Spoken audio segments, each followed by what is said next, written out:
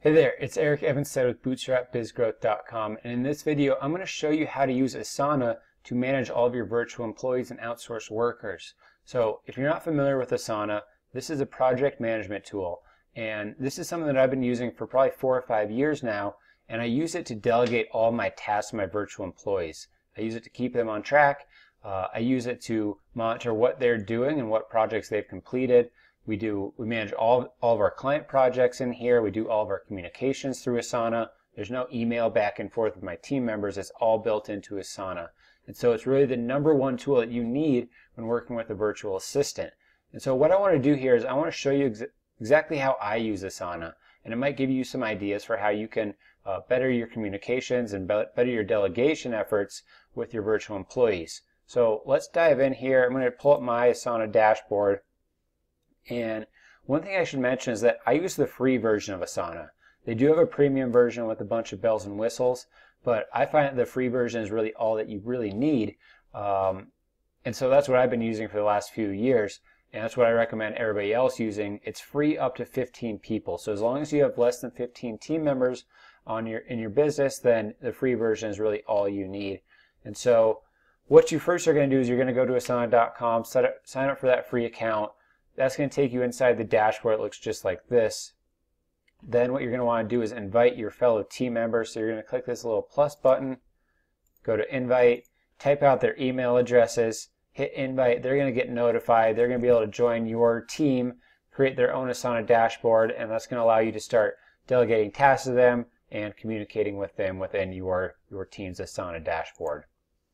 And so here's kind of the quick rundown. It's pretty simple how I use it. So I have 2 businesses that I manage through this Asana dashboard. One is Bootstrap Biz Growth and one is my website design company. And so I create different projects under each of those depending on which business it's about.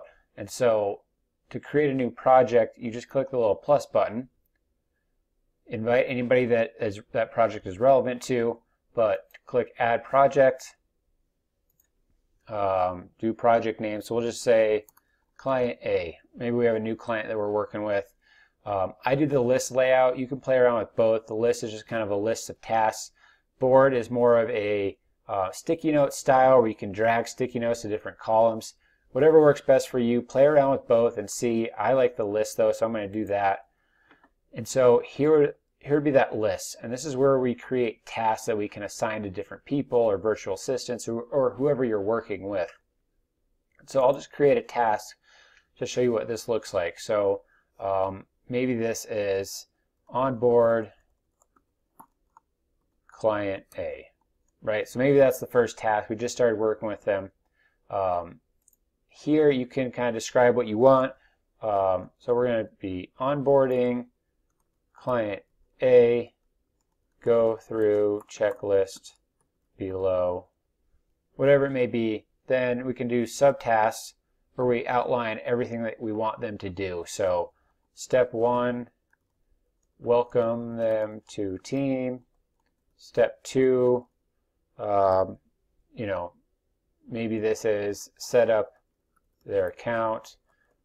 You get the point. Go through all your steps for that task if you do have subtasks, or maybe you just put everything right in the description. Another thing that I really like to do is I like video tutorials.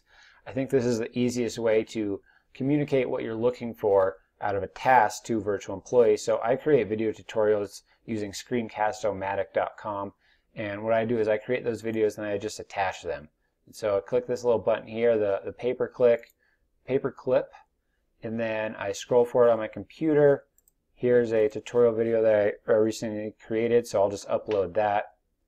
You can see it's uploading here. So maybe I would say refer to attached video.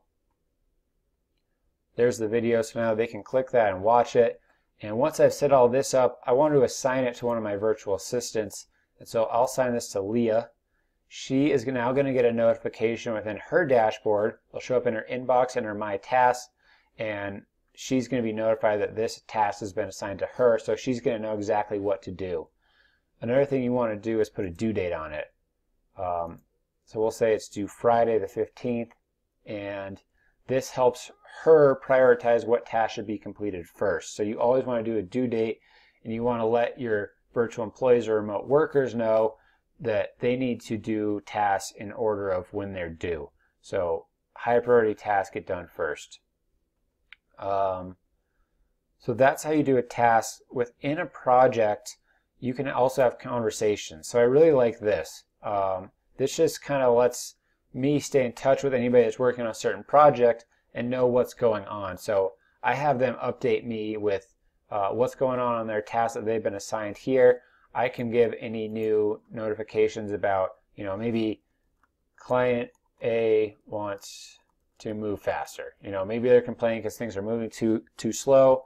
So I might send a message out to everybody on this project and just say, hey, let's speed things up. Let's move all of our due dates up a day and try to get this thing pumped out today. Whatever that may be, and I can actually tag people. So maybe I'll just tag Leah. Hey, Leah, can we speed things up?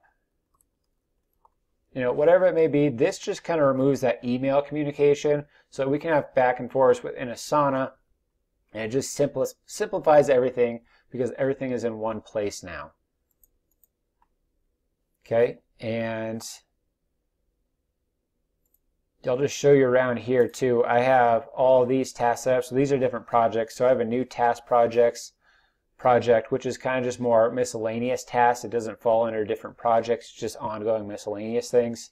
And so as you can see, I actually delegate tasks myself as well as my virtual employees, because that helps me stay organized. It helps me know what my to-do list is. It helps me prioritize what needs to be done first.